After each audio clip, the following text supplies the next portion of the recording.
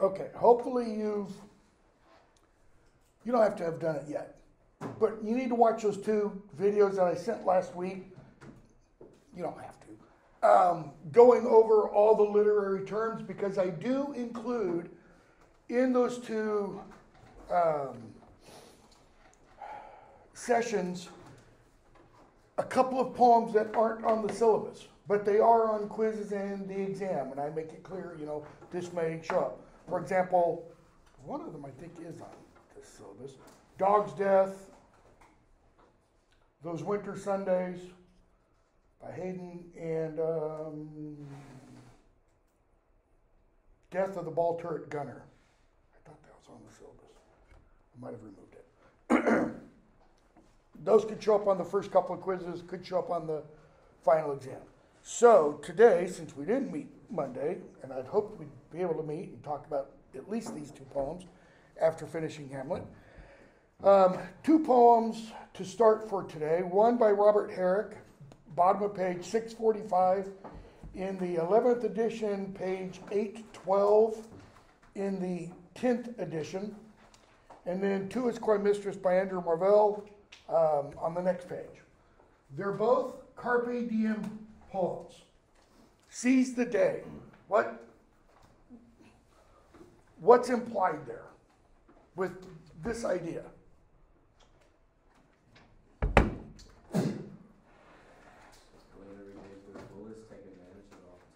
Why?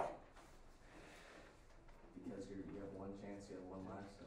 And keep going, you're 90% there. What could happen? You can die. Bingo. You might die tomorrow. You might die in your sleep tonight. Morbid thought, but the readiness is all, as Hamlet says. So, Robert Herrick, To the Virgins to Make Much of Time. Just very briefly, Herrick was an Anglican priest. West of England, he didn't like where he was a priest. He wanted to be in London because London's where life was and everything. This is page 645 in the 11th edition, 812 in the 10th edition. He wrote a wide variety of poetry. He wrote about drinking. He wrote about sex. He wrote about God. He wrote about religious themes. Covered the whole gamut of human experience. Okay? Sorry, these allergies are killing me. Gather ye rosebuds while ye may, old time is still a-flying, and this same flower that smiles today, tomorrow will be dying. There's the theme right there. The flower that blooms today, tomorrow will be what? Dying. Okay? So, old time is still a-flying. That was a Renaissance, 17th century, even earlier idea that the earth was old and dying, and time was running out. The glorious lamp of heaven, good grief, I haven't started coughing until literally just now. The glorious lamp of heaven, the sun, the higher he's a-getting, the sooner will his race be run, and nearer he's to setting.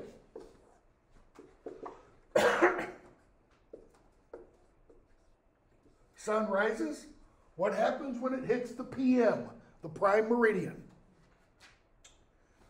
We think of it as like this. It's a nice, gentle... No. What really happens when it hits here, it starts declining. His point is, this is when. This is whenever we die. We think, our life is like birth and maybe 80. That prime meridian, it's not 45, or it's not 40, it's not 35. It's when the car is coming right at you and hits you, kind of a thing. Okay? So, glorious lamp of heaven, the sun, the higher he's a-getting, the sooner will his race be run. He means, once it hits here, the race is essentially over. You guys are back here still. See, I'm just a dead man walking, metaphorically speaking. I'm way past this point. Because there's no way in God's green earth I'm going to live to be 122 or 3, whatever. So, the higher he's a-getting, the sooner will his race be run, and nearer he's to setting. That age is best which is the first, when youth and blood are warmer. The prime of one's life, when one is young. But being spent, the worse in worst times still succeed the former. Being spent. When your youth is spent, what's tomorrow like? Worse than today. What's the day after tomorrow like? Worse than tomorrow. In other words, every day is progressively, metaphorically, worse. Why? Just think basic physiology. Your body's breaking down. It's not regenerating like it used to, etc. Okay? We know that today. They didn't know the scientific reasons necessarily. Also, when youth and blood are warmer, there was a notion during the Renaissance, 17th century, Middle Ages to some extent, that when you're young, your blood is like the water in this cup. It's very fluid. Okay? As you age, use a different image, as you age, or I can still use this image, when you're young, your blood is like bacon grease right after that bacon has been fried.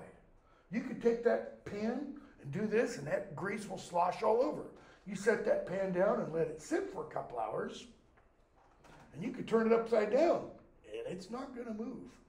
That's what happens to your blood as you get older. Okay, is the image that's used. So, being spent, if the youth is spent, the worst in worst times still succeed the former. Then be not coy, but use your time. And while you may, go marry. Now the marry, M-A-R-R-Y, if the poem is merely being read aloud, or heard, it's being, recited, go marry can mean what? Go M-E-R-R-Y. Okay? For having lost but once your prime, you may forever tarry. Who's the intended audience? What's the title? To the virgins to make much of time. Virgin, male or female? Anything in the poem indicate? Are there any feminine pronouns? Nope. Any masculine pronouns? Nope. It can be to either sex. Okay? There's one word, however, that loads it to being aimed at women. Anybody know what that one word is? It's one word that is not usually used in connection with men. It's used primarily in connection with women. Coy. Anybody know what coy means? It can be shy. Take the idea of shyness a little bit further. Say in a male-female relationship, the beginnings of an affair, so to speak, or a love relationship. Coy can be what? Okay, shy. Keep going. Louder? Reserved. Yeah. Add a little negative or dark kind of tinge to it. Shy or reserved for what purpose? I'm getting at intent.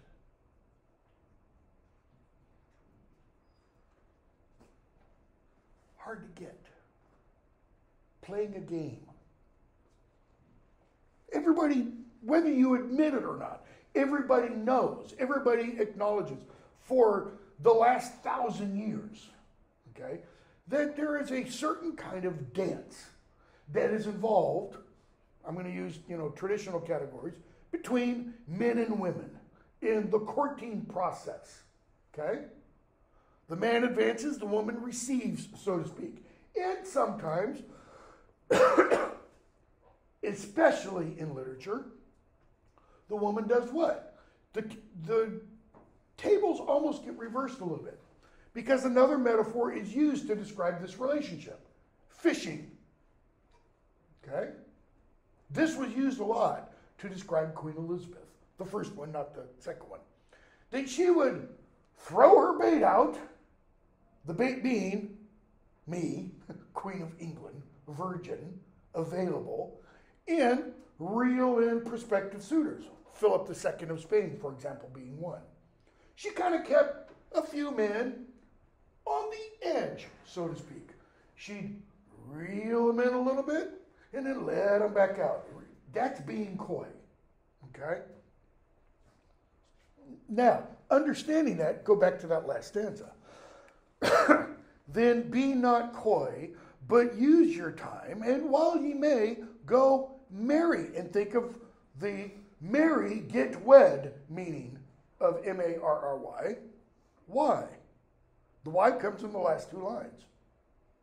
You better get married while you're young, while you're in your prime, because once you lose that prime, and what is the prime? It's the first age. What else is it? What are you generally, more so when you're younger than when you are older? Men or women. Better looking, more handsome, more beautiful, etc. Why? Because when you get old, your hair turns gray, your body starts to sag in various places. That's it. You're no longer as attractive. You're no longer as appealing. You're no longer as desirable. And if you lose that prime, that youth, what? You may forever tarry. What does tarry mean? Wait. Wait for what? Wait for your Prince Charming. Wait for your whatever. Once you're old, don't mean to be cruel. Once you're old and ugly, you're going to be old and ugly. Nobody's going to want you then. So, use it when you have it. Or use it or lose it. Okay? Carpe diem. Second one. And I'm going to warn you right now. This one has a thoroughly disgusting image. I mean, it's raunchy, disgusting. Okay? Part of it has to be explained. And I will explain it. I think this textbook,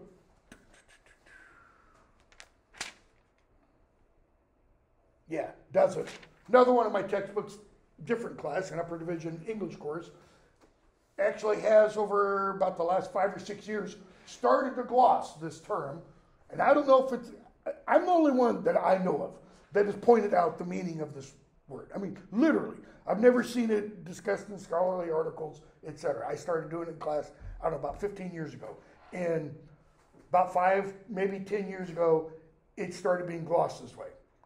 I'm not taking credit for it, I'm just saying, kind of interesting. So, Andrew Marvell to his coy mistress. Marvell was a kind of a government bureaucrat, served as secretary to famous people. Secretary means he wrote letters for them, he handled their correspondence, that kind of stuff. John Milton being one of them. Okay? This poem is in 3 long sections. You can't really call them stanzas, per se. The first one indicates a condition contrary to fact. In other words, the poem begins with a subjunctive. Okay? Had we but world enough and time, that's the subjunctive. Why? Because we don't have world enough and time. None of us has all the time in the world. We might think we do. Those 9-year-olds in Nashville 2 weeks ago, they thought they had all the time in the world left. Okay? And probably those 16, 61-year-olds thought they had an awful lot of time left. Had we but world enough and time, this, and there's the word, this coyness, lady, were no crime. So, the flip side of that, since we don't have world enough and time, what is the speaker saying? Her coyness, lady, her, what? It is a crime. She's done some kind of criminal act against the speaker. What's the criminal act? We're going to find out. Okay? So, we would sit down and think which way to walk and pass our long loves day. Our long loves. That is, if we had all the time in the world, we could spend all the time in the world doing what? What do you want to do? I don't know. What do you want to do? Thou by the, and so he starts to give images. Thou by the Indian Ganges side shouldst rubies find. I by the tide of Umber would complain. Umber is a river in northern England. Complain, he doesn't mean moan and whine and bitch. He means write love songs. So you could sit over in the Indies, India, and look for rubies till the end of time, and I would sit here and write my plaintive little love songs about how much I love you and can't have you because you're in India. Cool. I would love you 10 years before the flood. And you should, if you please, refuse till the conversion of the Jews. 10 years before what flood? Why is flood capitalized? Noah's flood. Which is like what? Genesis 6, 7, 8, something like that. Way the heck back there in time.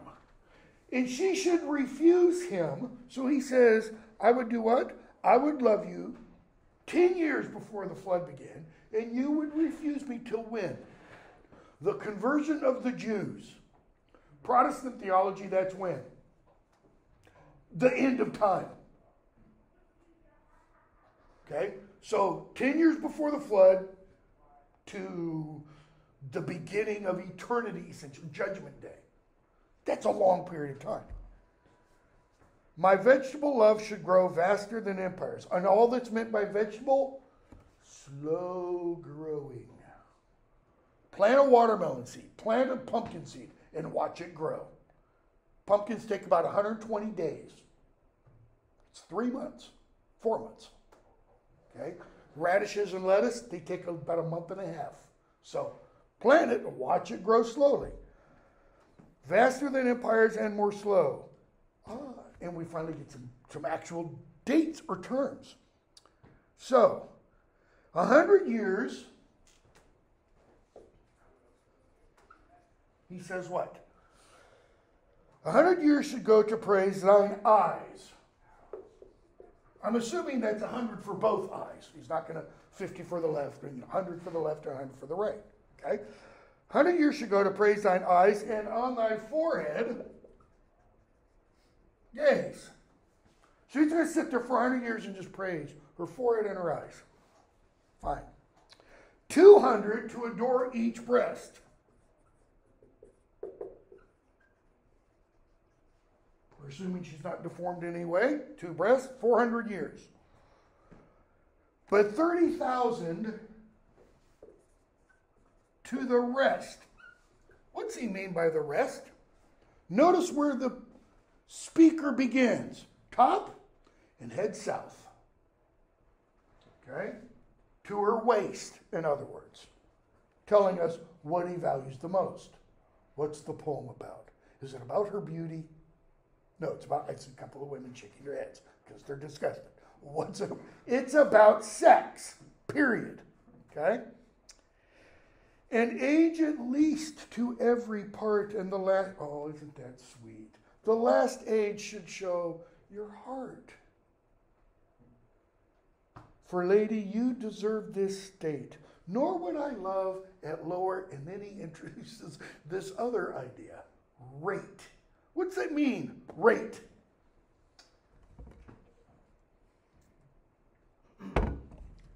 You know, you're worth at least $1,000.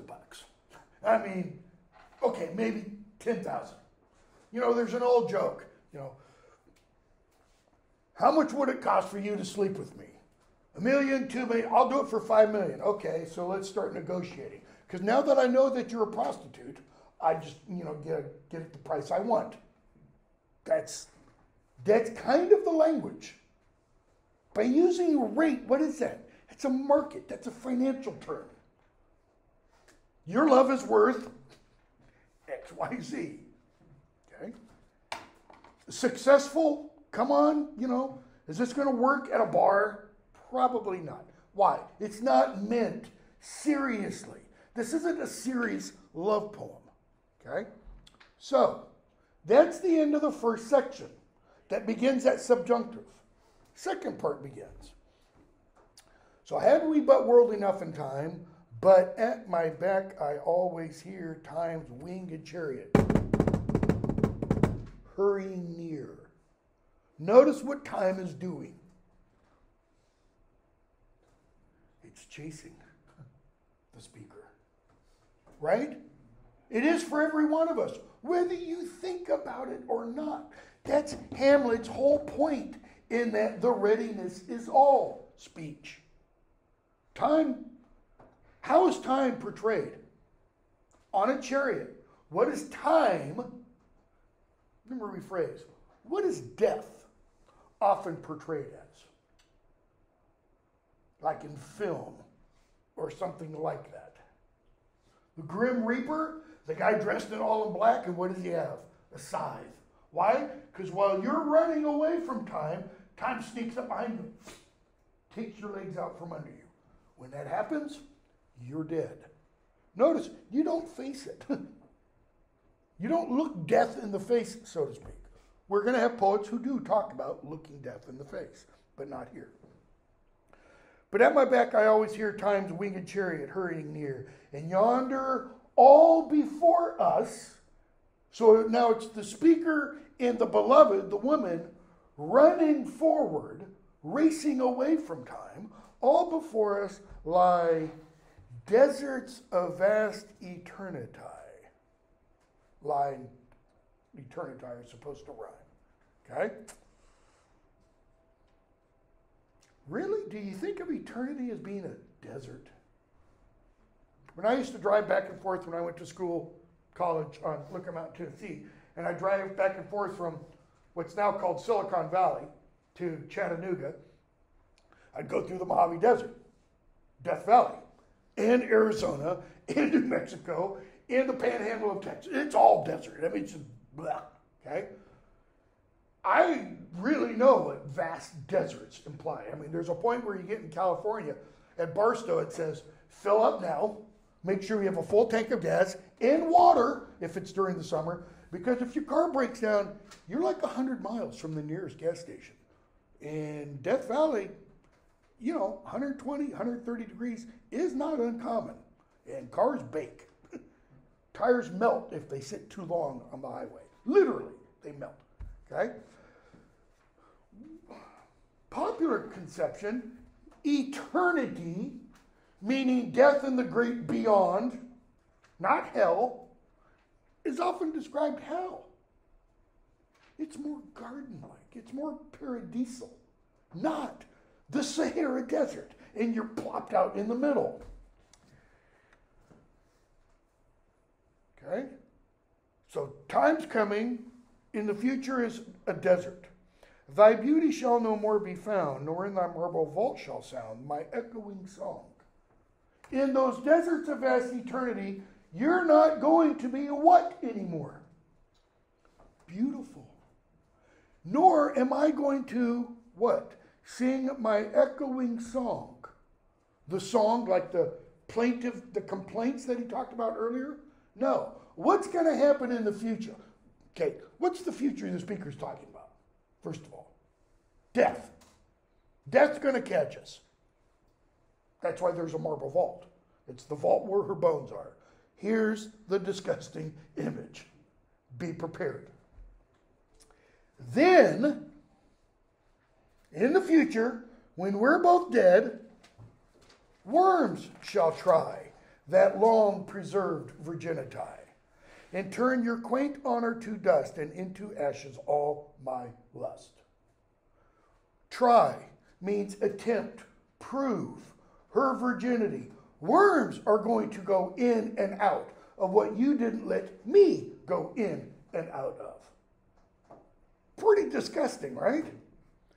And it almost makes it more explicit. in your quaint honor turn to dust.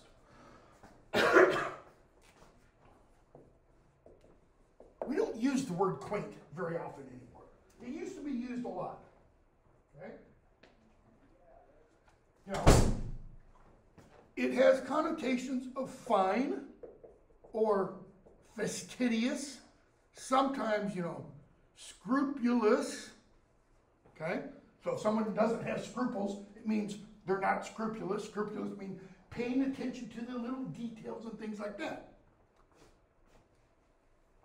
Popular meanings for it, all right? It comes from the Middle English quainta, which can mean that. It can mean, fine or nice as in detailed, all right? Look at the sounds, and that'll give you some indication of what this word is in modern English, because it's not quaint.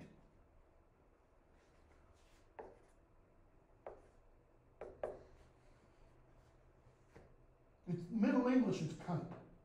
You have in Chaucer's Canterbury Tales a character who's called Handy Nicholas, means handsy. His name is actually Hinda, which can be translated gentle. It can also be translated, he's good with his hands. And he's always going around in this one story, grabbing his girlfriend by the quinta. Okay. It can't be in any of these, because you can't grab a scrupulous. You can't grab a fastidious. You can't grab a fine. You can't. Okay? This becomes this, which in slang modern English is spelled with the C, that. Okay? That never used to be glossed until about 5-10 years ago. And notice, it's not glossed here, because this editor is not going to touch that. Especially, what year is it? In 2023. It's hard to believe it's 2023. So, in your long-preserved virginity and your quaint honor turn to dust, and into ashes all my lust. The grave's a fine and private place, but none, I think, do there embrace.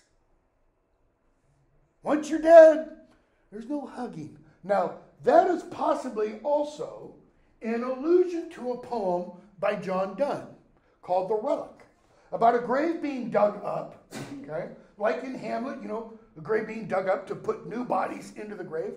And the people discover a piece of bone, wrist bone, and a locket of hair around the bone. Okay?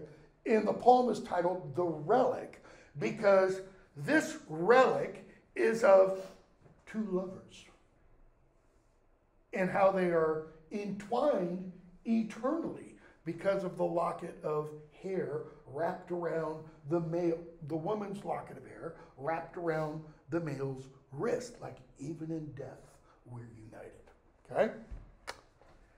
Now, therefore, so, had we but worldly enough of time, we don't. Now, therefore, and the poet moves to the present. Here's the carpe diem. While the youthful hue sits on thy skin like morning dew. Youthful hue, youthful appearance. Okay, who's it addressed to? A woman. What's that youthful hue? That smooth, perfect complexion, essentially. Okay? While it sits on your skin like what? Morning dew. Like if you drove in earlier this morning, in fact, even outside now, I can still see the glistening of a little bit of it. The grass is covered with dew. What happens to that moisture on the grass? It evaporates. It disappears in what? The sun. Have you ever seen some people, men and women, by the way, who've just worshiped the sun a little bit too much? I knew a woman, she operated the switchboard in college. I'm not kidding. She looked like walking leather.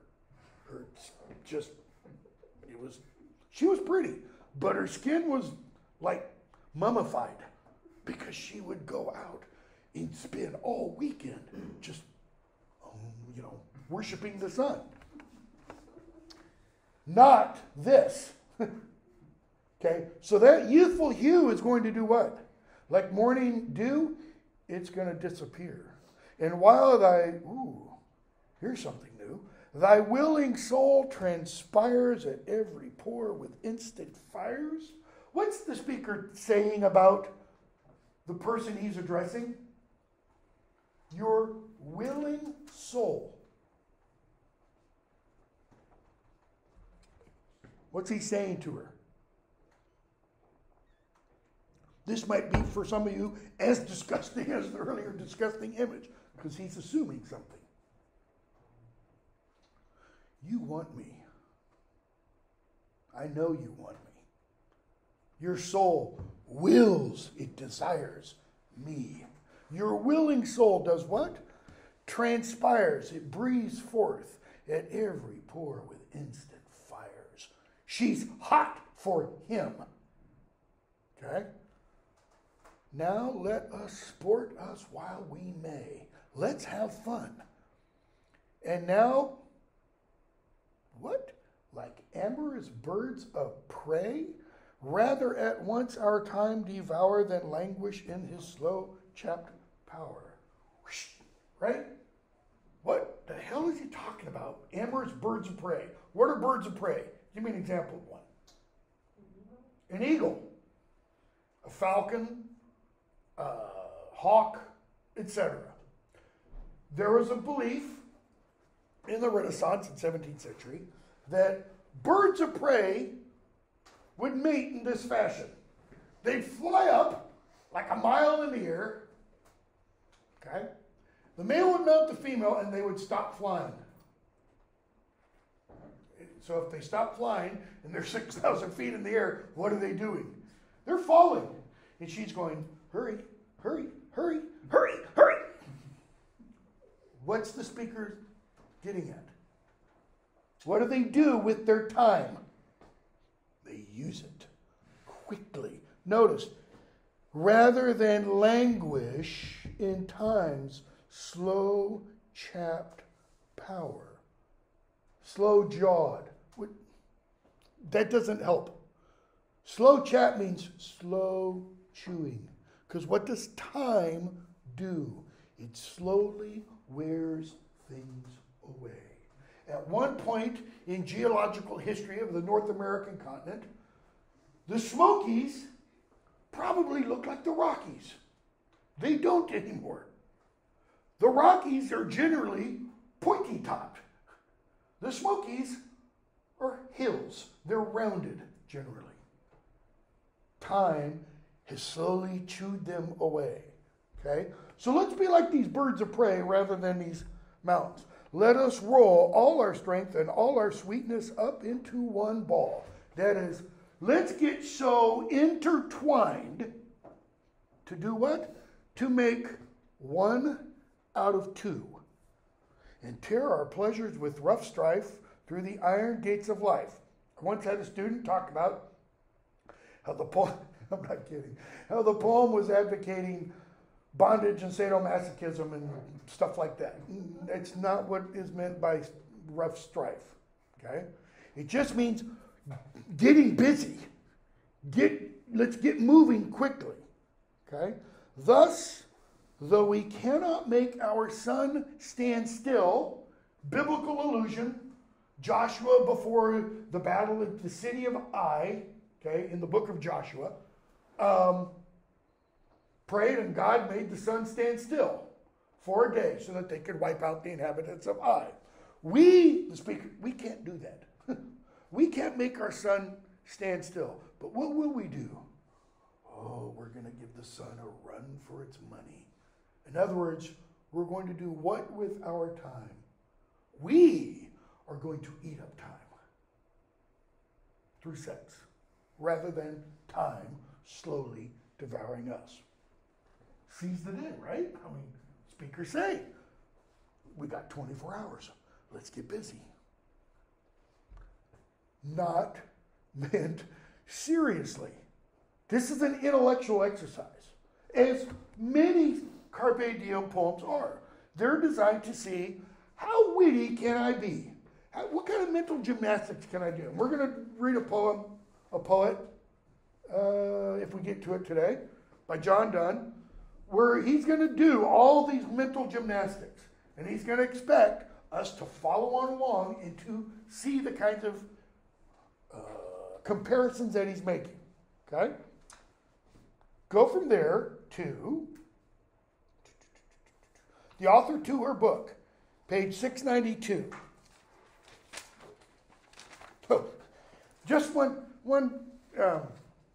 hold on there for a moment. Go to page 690. I love this poem. I never assign it, but I always do this because it's very short and it just, the image is startling. Margaret Atwood, Handmaid's Tale. You fit into me. You fit into me like a hook into an eye. Don't read the second two lines. Just that. You fit into me like a hook into an eye. Men don't have this issue because we don't have clothing generally that has a hook and an eye. Many women do. What's the hook and eye?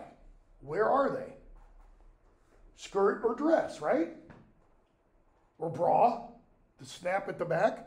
You got a hook that fits into a loop. That's what that sounds like. Then you get the next two lines. In other words, that's an appropriate image.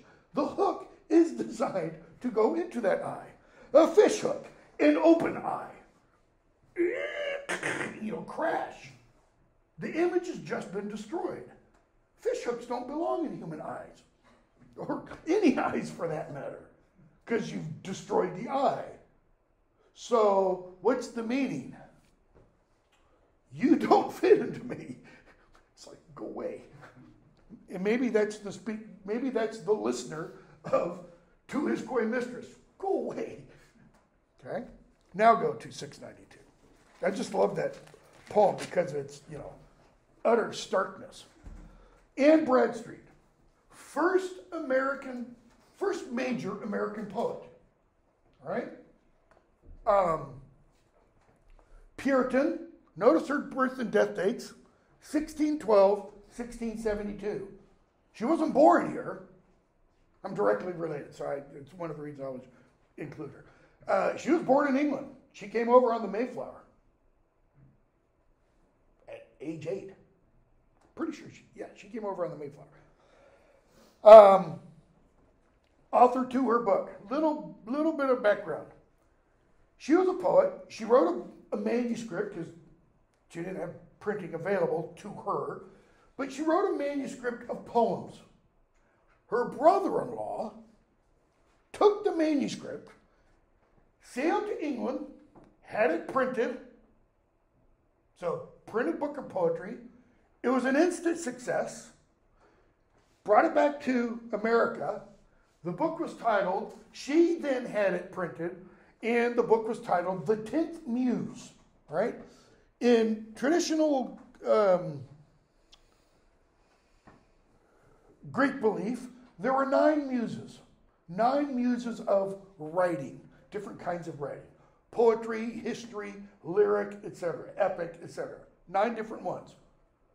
By calling her the 10th muse, actually her brother-in-law had the title, calling her the 10th muse, she's saying she's a goddess of poetry. Okay?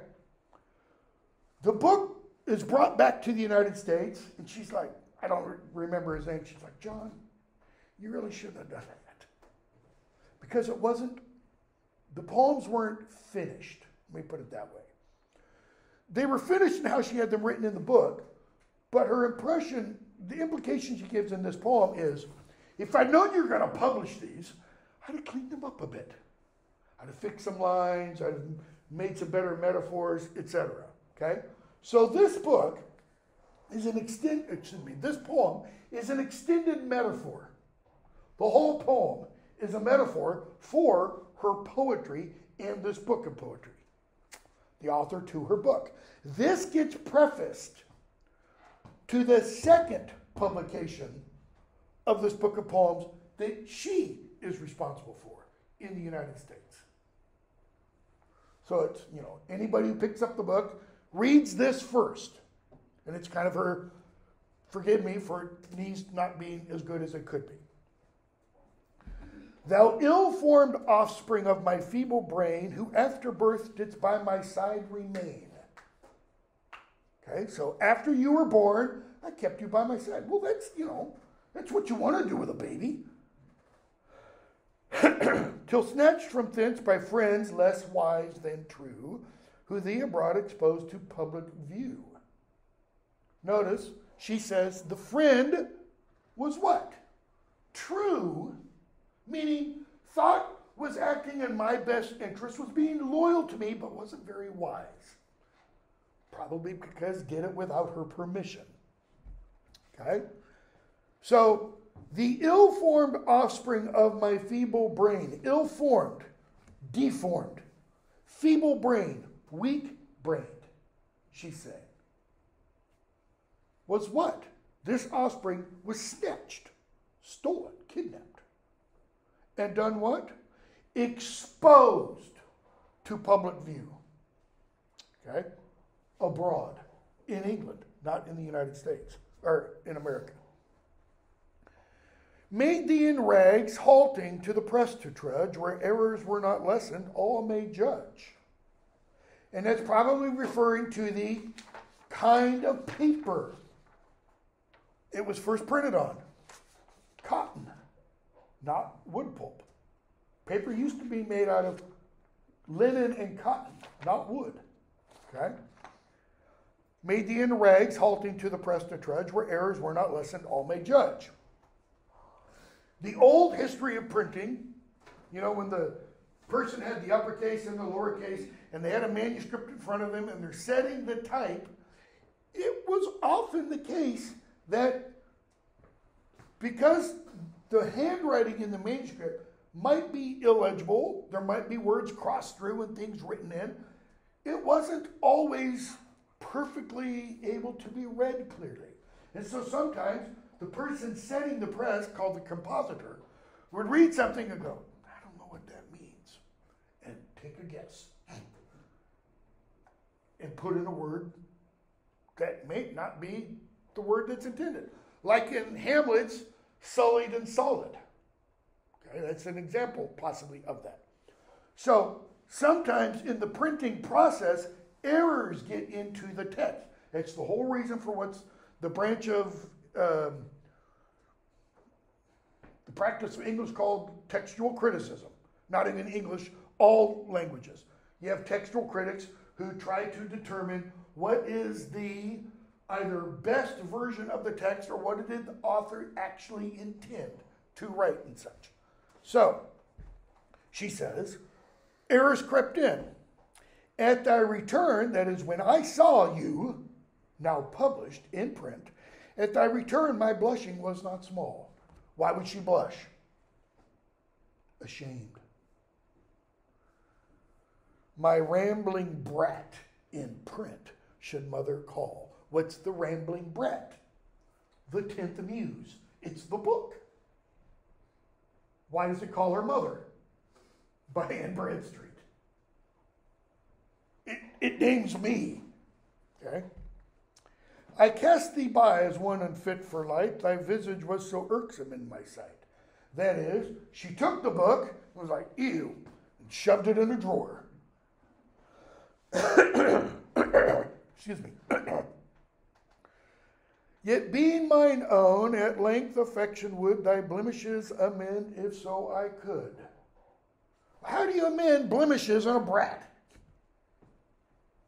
Not by spanking, by the way. That's at least not this kind of brat. Blemishes here means like marks on the face or dirt on the face. What do? You take the child, you get a washcloth, and you clean the face off. How do you do that with something you've written? Any of you ever, I had this all the time growing up in school. You're taking a test, you make an error, you erase it, and then you realize you did the same freaking error, and you erase it again, and you end up with a hole in the page. Or it's a stupid Scantron, and you put a mark in a O, or circle, and you realize it's wrong, and you erase it, and yet what's the problem with the Scantron? If you don't get it all the way erased, it's still going to take that as possibly as the answer. She gets at this image of, I tried to fix the blemishes and I made more problems.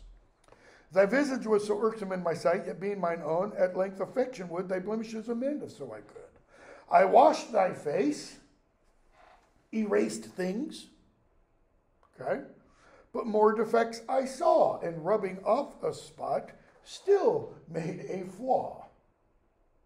Now that could be literally in referring to the old, before print days. If you're writing in a manuscript, which is a calf skin, if you make an error, you don't just erase.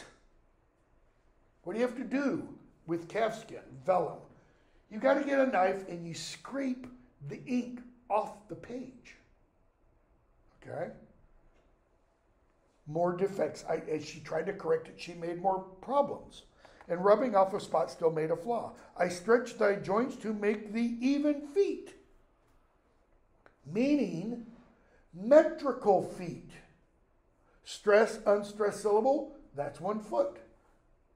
If you read over that section carefully, that was described in the part on versification and rhyme and meter and rhythm and all that. So she's saying some of the poems had, when they were supposed to have 8 syllables, they had 7. So I had a student yesterday for one of my upper division classes send me an email. Dr. Sherman, I've got 4.5 pages. How much are you going to take off if it's not 8? I said, it depends. I said, you can't introduce another quotation to help support your argument and expand on it. And he wrote me back later and said, I had another idea, etc. What did he have to do? He had to stretch the feet. He had to get to such and such a length. That's what she's talking about. What else?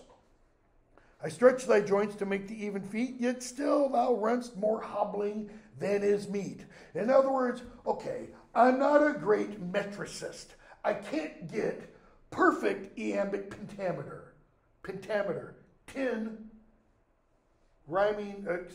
10 syllables. 5 feet, accented, unaccented, etc. And better dressed to trim thee was my mind. Better dressed to make you look more presentable to the public. But not save homespun cloth in the house I find. What? Well, she's talking about, again, the book as a child, her poems as children. She's saying, I can't dress my children in anything but homespun cloth. Why? Think early 17th century or mid 17th century America. You don't go down to Target or Walmart, etc. to buy clothing. You make your own. She has a spinning wheel probably in the corner. She spins her own thread, weaves her own cloth. That's homespun. Okay? What's the image? My poems are about what? Things involved in her daily life. The kitchen, the children, her husband, her house. And guess what? That is what Anne Bradstreet's poems are all about. They're not about kings and queens. They're not about heroes. They're about her children, when her house burned down, the death of children, her husband, things going on in their little town. That's all that they're about. In this array, that is the homespun cloth, the everyday ordinary details of life. In this array amongst vulgars, mayst thou roam. Vulgars, common people, everyday ordinary people. She's not writing for whom? She's not writing for the intelligentsia.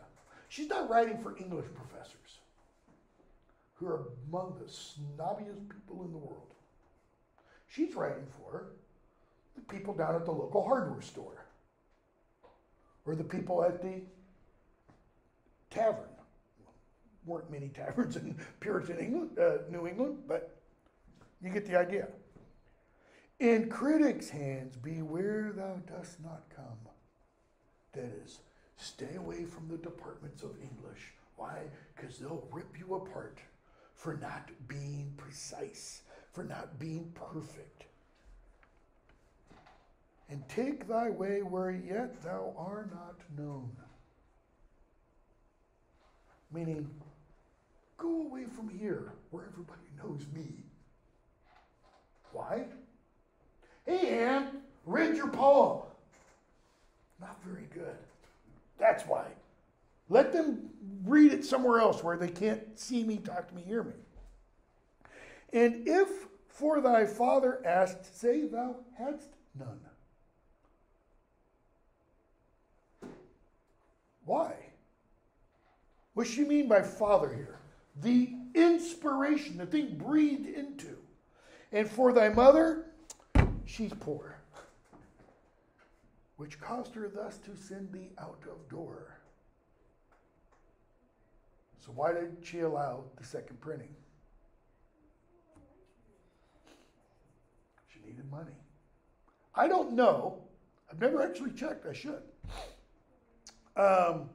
If this poem was written after the death of her husband, this preface, I'll almost bet you it was. And she needs income to support the family. Okay? Notice it's published in 1678, 6 years after she died. Okay? 8:51. We can try. We'll start a valediction forbidding mourning. We won't finish it. This is by John Donne. We'll barely start it. John Donne, early 17th century, late 16th, early 17th century poet. I used to work on an edition called the Variorm edition of the poetry of John Donne. Big, massive thing of Donne's poetry. And when I did, one of my jobs was to go through microfilms of late 16th, early 17th century manuscripts and try to find copies of his poems. And then copy those so that we could run them through the computer software and stuff.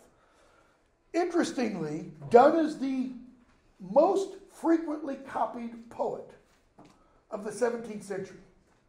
He wrote a little over 200 poems in his lifetime, over 5,000 copies, handwritten copies of those survive. Way, way, way, way, way more than Shakespeare, as an example. And yet, by the end of Donne's century, end of the 17th century, Donne was not read for his poetry. He was read for his sermons because he became the priest, the archpriest, the head priest, the dean, what's called the dean, of St. Paul's Cathedral in London. And he would deliver these sermons that could take up to 5 hours long. Deliver. I mean, he would stand in the pulpit. And he was such a great sermonizer, people would pack St. Paul's to listen to these. I mean, they were like intellectual fireworks. They'd be sitting there going, okay, now what image is he going to use? Because he just stringed together these images. And almost all of his sermons survive. Well over 100. Okay? He doesn't become known, he doesn't become praised for his poetry again until the early 20th century, when T.S. Eliot revives interest in Donne. He writes a little essay on the metaphysical poets. Donne is the father of what's called metaphysical poetry and what's called the metaphysical conceit. And what's meant by that, a conceit is an idea or image. Metaphysical, being, the practice of being and such like that. A later poet described Donne's poetry as the violent yoking together of two dissimilar things. Okay? Pope Francis, Hugh Hefner. Dissimilar, right? I mean, head of the Catholic Church, etc., founder of Playboy, Playboy Bunnies, hedonism, etc. What do they have in common? They're both men. That's it. It's about the only way you can compare the two of them. Okay? But Donne does even wilder things. In this poem, for example, He compares love, I'll bring one in on Friday, I'll make a note to remember that. He compares love to a compass. Not the kind of compass that tells you north, south, east, west. The kind of compass you use in geometry to inscribe an arc or a circle. What? How do you do that? Okay? It's 8:54. We won't actually even start it. So, for Friday, we'll start with a valediction for bidding morning and get as far in the next group of poems as we can. Don't forget, the drama quiz is due Monday or Sunday night, I believe, or Saturday night. Saturday night. I'm getting my other classes mixed up with this. If you haven't taken it, take your time. I'll probably put a... When will I do that? I'll put a quiz up over the background stuff for poetry and probably the first couple days of poetry, but I won't do that. I won't have that due till Monday, probably. I'll let you know.